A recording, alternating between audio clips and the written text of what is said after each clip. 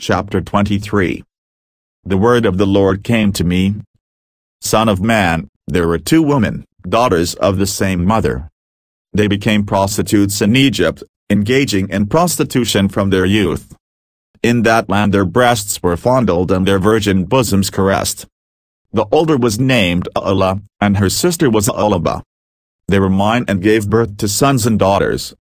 Alah is Samaria, and Aholibah is Jerusalem. Alah I engaged in prostitution while she was still mine, and she lusted after her lovers, the Assyrians warriors. Clothed in blue, governors and commanders, all of them handsome young men, and mounted horsemen. She gave herself as a prostitute to all the elite of the Assyrians and defiled herself with all the idols of everyone she lusted after. She did not give up the prostitution she began in Egypt, when during her youth men slept with her, caressed her virgin bosom and poured out their lust on her. Therefore I delivered her into the hands of her lovers, the Assyrians, for whom she lusted. They stripped her naked, took away her sons and daughters and killed her with the sword. She became a byword among women, and punishment was inflicted on her.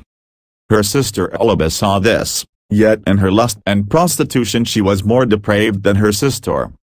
She too lusted after the Assyrians governors and commanders, warriors in full dress, mounted horsemen, all handsome young men. I saw that she too defiled herself. Both of them went the same way. But she carried her prostitution still further.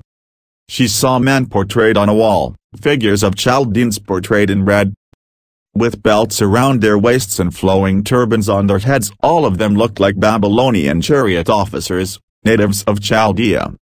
As soon as she saw them, she lusted after them and sent messengers to them in Chaldea.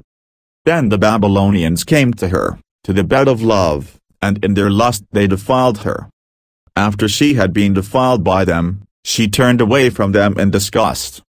When she carried on her prostitution openly and exposed her naked body, I turned away from her in disgust, just as I had turned away from her sister. Yet she became more and more promiscuous as she recalled the days of her youth, when she was a prostitute in Egypt. There she lusted after her lovers, whose genitals were like those of donkeys and whose emission was like that of horses. So you longed for the lewdness of your youth, when in Egypt your bosom was caressed and your young breasts fondled. Therefore, Aholibah, this is what the sovereign Lord says, I will stir up your lovers against you, those you turned away from in disgust, and I will bring them against you from every side. The Babylonians and all the Chaldeans, the men of Pekod and Shah and Co, and all the Assyrians with them, handsome young men, all of them governors and commanders, chariot officers and men of high rank, all mounted on horses. They will come against you with weapons, chariots and wagons, and with a throng of people they will take up positions against you on every side with large and small shields and with helmets. I will turn you over to them for punishment, and they will punish you according to their standards. I will direct my jealous anger against you, and they will deal with you in fury. They will cut off your noses and your ears, and those of you who are left will fall by the sword. They will take away your sons and daughters, and those of you who are left will be consumed by fire. They will also strip you of your clothes and take your fine jewelry. So I will put a stop to the lewdness and prostitution you began in Egypt. You will not look on these things with longing or remember Egypt anymore. For this is what the sovereign Lord says, I am about to deliver you into the hands of those you hate, to those you turned away from in disgust. They will deal with you in hatred and take away everything you have worked for. They will leave you stark naked, and the shame of your prostitution will be exposed. Your lewdness and promiscuity have brought this on you, because you lusted after the nations and defiled yourself with their idols. You have gone the way of your sister, so I will put her cup into your hand. This is what the sovereign Lord says, you will drink your sister's cup, a cup large and deep. It will bring scorn and derision, for it holds so much. You will be filled with drunkenness and sorrow, the cup of ruin and desolation, the cup of your sister Samaria. You will drink it and drain it dry and chew on its pieces, and you will tear your breasts. I have spoken, declares the sovereign Lord. Therefore this is what the sovereign Lord says, since you have forgotten me and turned your back on me, you must bear the consequences of your lewdness and prostitution. The Lord said to me, Son of man, will you judge Ahab and Aholiab? Then confront them with their detestable practices. For they have committed adultery and blood is on their hands. They committed adultery with their idols, they even sacrificed their children, whom they bore to me, as food for them. They have also done this to me. At that same time they defiled my sanctuary and desecrated my Sabbaths. On the very day they sacrificed their children to their idols, they entered my sanctuary and desecrated it. That is what they did in my house. They even sent messengers for men who came from far away, and when they arrived you bathed yourself for them, applied eye makeup and put on your jewelry. You sat on an elegant couch, with a table spread before it on which you had placed the incense and olive oil that belonged to me. The noise of a carefree crowd was around here. Drunkards were brought from the desert along with men from the rabble, and they put bracelets on the wrists of the woman and her sister and beautiful crowns on their heads. Then I said about the one worn out by adultery, now let them use her as a prostitute, for that is all she is. And they slept with her. As men sleep with a prostitute, so they slept with those lewd women, Aholiab and Aholiab. But righteous judges will sentence them to the punishment of women who commit adultery and shed blood, because they are adulterous and blood is on their hands. This is what the sovereign Lord says, bring a mob against them and give them over to terror and plunder. The mob will stone them and cut them down with their swords. They will kill their sons and daughters and burn down their houses. So I will put an end to lewdness in the land, that all women may take warning and not imitate you. You will suffer the penalty for your lewdness and bear the consequences of your sins of idolatry. Then you will know that I am the sovereign Lord. Chapter 24. In the 9th year, in the 10th month on the 10th day, the word of the Lord came to me. Son of man, record this date, this very date, because the king of Babylon has laid siege to Jerusalem this very day. Tell this rebellious people a parable and say to them, this is what the sovereign Lord says, put on the cooking pot, put it on and pour water into it. Put into it the pieces of meat, all the choice pieces in the leg and the shoulder. Fill it with the best of these bones.